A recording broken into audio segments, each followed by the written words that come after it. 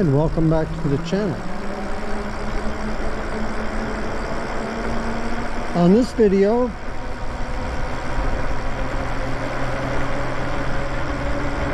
I want to talk about the best e-bike for $4,000. If you had $4,000 to spend, what e-bike would you buy? We're talking the regular price of the bike, not a sale price, but if you had to pay full price and you had $4,000 to spend, what bike would you pick? Now, the reason why I'm choosing this as a topic to talk about today is because, if you didn't already know, I recently purchased the Lyric Graffiti X, and the manufactured suggested retail price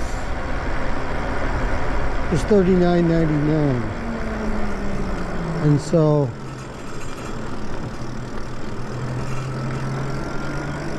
that's the bike I've chosen to be my next bike, but I'm wondering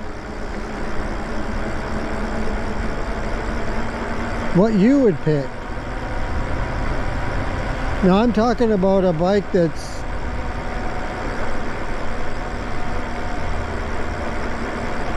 not modified or anything in any way. You're just buying it from whomever the company is.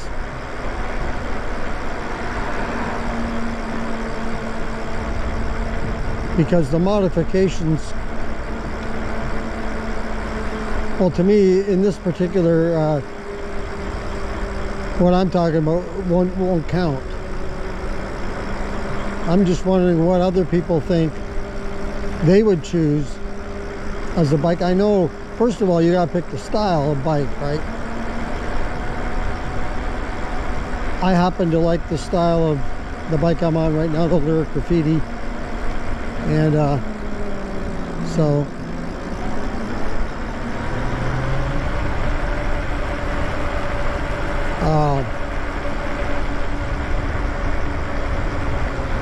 so that's why I would choose that style, first of all. And you know, after checking out what's out there,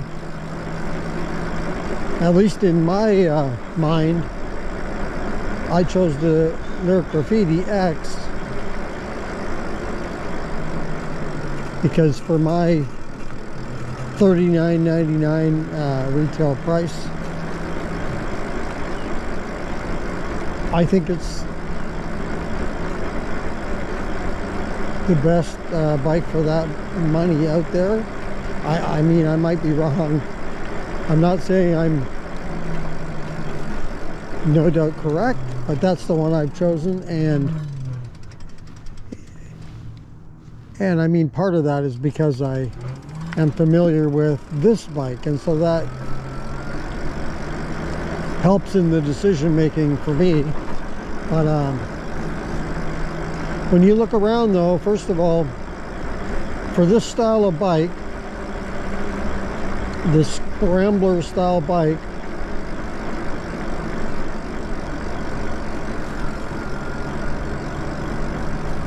and 60 volts,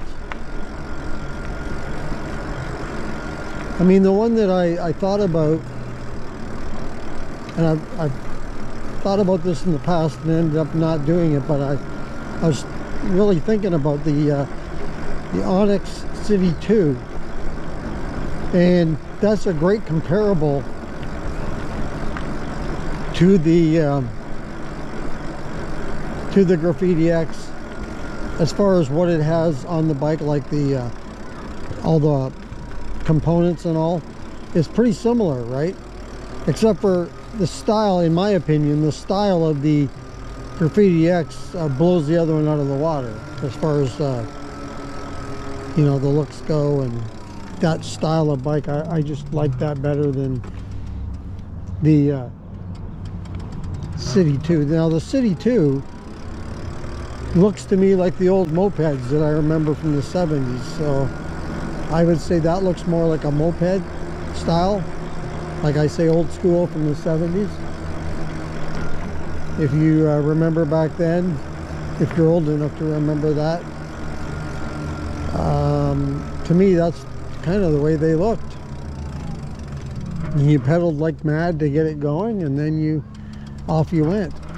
But that's the only one that I can think of that's, I mean, you've got the you got the Goat power bikes, but those are a little bit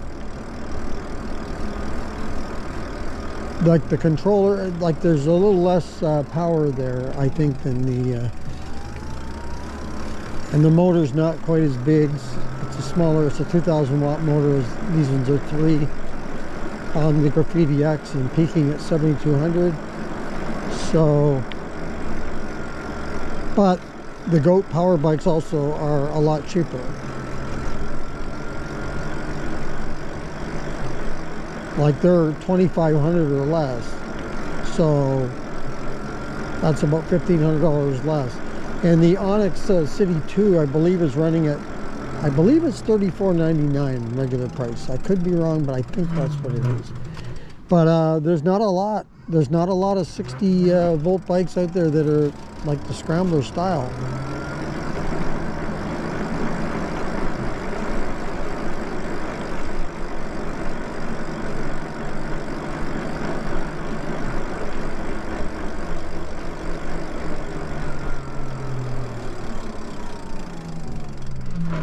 But if you know a bike that you would throw in there and say would be your choice, go ahead and leave that in the comments below. Share that with others here, and I'm curious to see what you all would choose as your bike, because I know not everybody would, you know, we don't all have the same tastes. And we're all speculating, right? Unless you get on the bike yourself, I mean, you can go by somebody else's word, but maybe the way they ride or where they're riding is different than where you ride and how you ride. So, I mean, that means something too.